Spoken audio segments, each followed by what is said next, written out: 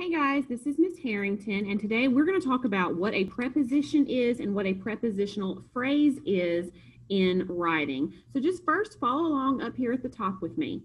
It says prepositions are words or groups of words that show the relationship between a noun or pronoun, which is what we would call the object, and another word in the sentence. So when we're talking about a prepositional phrase, there's going to be two main parts of a prepositional phrase.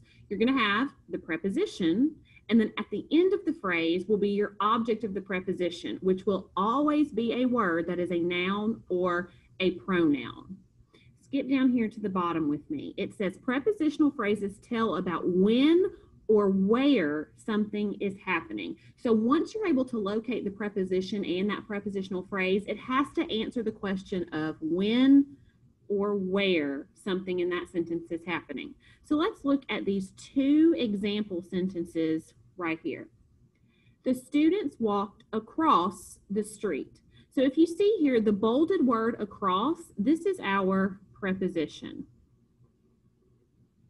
Now again, prepositional phrases will always start with a preposition word, and the last word of the phrase must be a noun or pronoun. So in this sentence, across the street would be our prepositional phrase. Across is our preposition. The last word, street, is a noun, which makes this word the object of the preposition. Let's look at a second example. The students walked alongside the small park. So your bolded word here, alongside, this is our preposition. So when we want to identify the prepositional phrase, just remember your phrase must start with a preposition, and the last word of the phrase must be a noun or pronoun. So in this sentence, our prepositional phrase would be alongside the small park. It begins with the preposition, and the last word, park, is a noun, which makes it the object of the preposition. So if you look here below, it's going to give us a list of commonly used prepositions. So typically when you see these words in writing, most of the time they're being used as a preposition, which means they will create a prepositional phrase.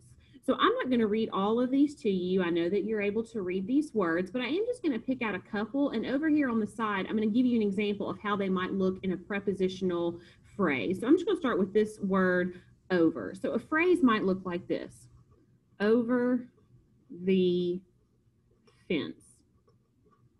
So this would be a prepositional phrase because it begins with the word over, which is a preposition, and the last word of the phrase, fence, is a noun, which makes it the object of the preposition. So another one we might look at, what about the word below? So an example of a prepositional phrase with below might be this: below his desk. So again, it begins with a preposition, and the last word of the phrase, desk, is a noun, which makes it the object of the preposition. So we're going to look down at this practice at the bottom where we're going to do a couple of things. So let's look at the directions. It's going to ask us to identify the preposition, the object, and the modifier. Now, the modifier is just basically going to be the words in the phrase between the preposition and between the object of the preposition. So those words in the middle. We're going to write a P above the preposition, an O above the object, and an M above the modifier. And I'm going to do something extra. I'm going to underline the entire phrase so we know exactly what we're focusing on. So let's look at number one. Number one says, the students played outside at the late recess. Well, when I look at my list up here above, I see that at is a commonly used preposition. So I know that at is a preposition.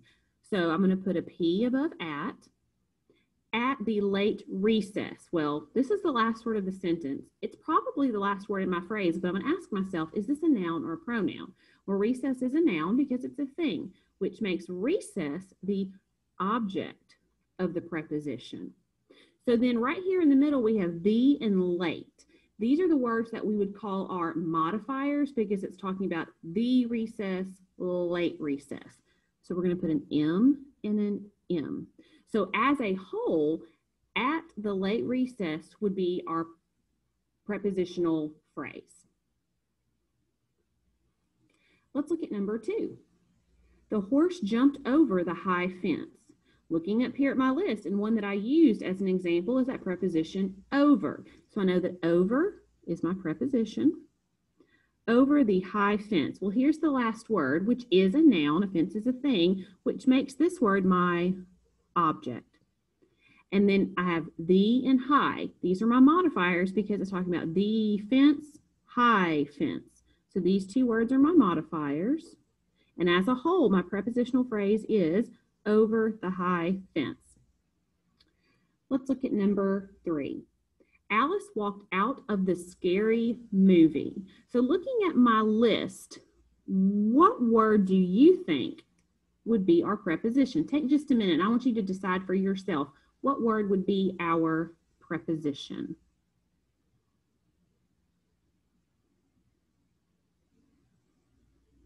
All right. If you said the word of, you would be correct. Of is our preposition. So now let's identify the rest of the prepositional phrase. So of is your preposition. The last word would be movie, which is a noun. So this is our object of the preposition.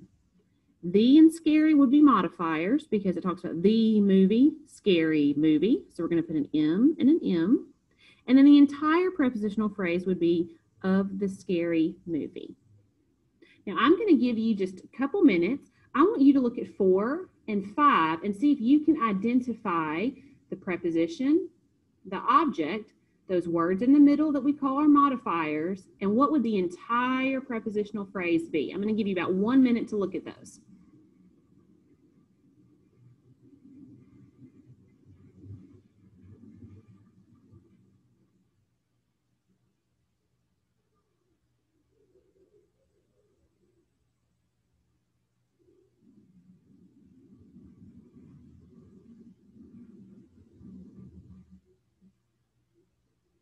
All right, so let's talk about what the correct answers are. Hopefully you found these correct answers. So when we look at this sentence, Timmy looked down the deep well. We would label down as our preposition. Well, and I'm talking about well, like what would be into the ground, maybe where you would fetch water. This is a noun because it's a thing, so it's the object. The and deep are our modifiers, the well, deep well, and the entire prepositional phrase would be down the deep well. And then the last one, the paper fell underneath the small bookcase. In this sentence, underneath acts as our preposition. Underneath the bookcase, which is a noun, so it's our object. The and small are both modifiers. The bookcase, small bookcase. And the entire prepositional phrase would be underneath the small bookcase. All right, guys, that's all I have today on prepositions. So until next time.